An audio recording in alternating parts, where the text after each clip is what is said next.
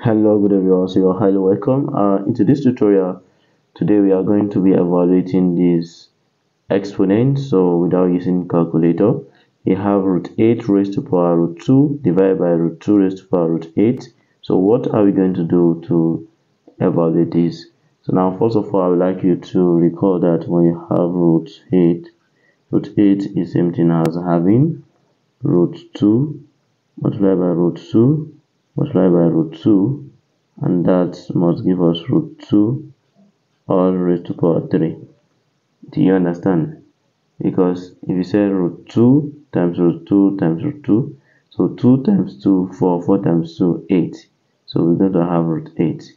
So we are going to rewrite this root 8 here at the numerator as root 2 raised to power 3. So therefore we're going to have root 2 to power 3. Okay, then we have root 2 there before, then divided by, here you have root 2. So now the roots, we have root 8 here. Root 8 here can also be split as having 4 dot root what? Root 2. So now what is the square root of 4? The square root of 1 is 2. Then this remains root 2, right? So after that, so this root 8 here will be replaced by 2 root what? 2 root 2. Are you following? So now from there, so we can see that we are having the basis the same.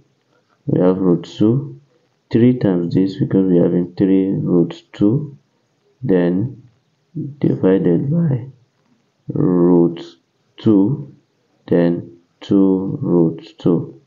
So now from the law of indices that say when you have a to power b, then divided by a to power c, so this is going to be a to power b minus c.